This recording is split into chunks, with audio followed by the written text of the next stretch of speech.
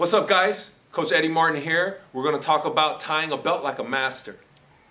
First thing we're going to do, guys, to start off with is we're going to have it short on the left. We're going to have the long part on the right.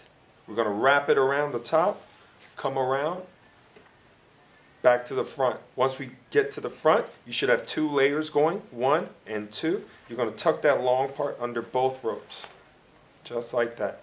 Once we're here, we're going to adjust the length. One is longer, one is shorter. So whichever side is shorter, you're going to twist the whole belt that direction and then work the excess back to the middle. From there, you should be in a straight line.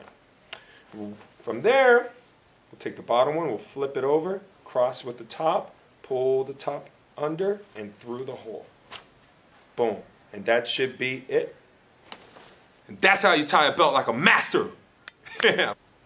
All right, guys, we're going to take it from a second angle here. We're going to be short on the left, long on the right. You're going to cover, all right, and wrap around.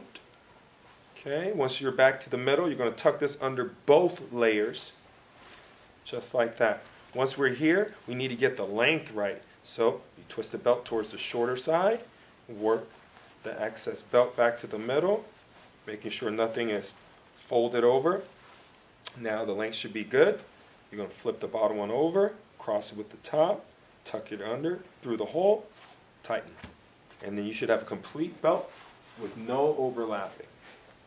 Great job. Practice, guys.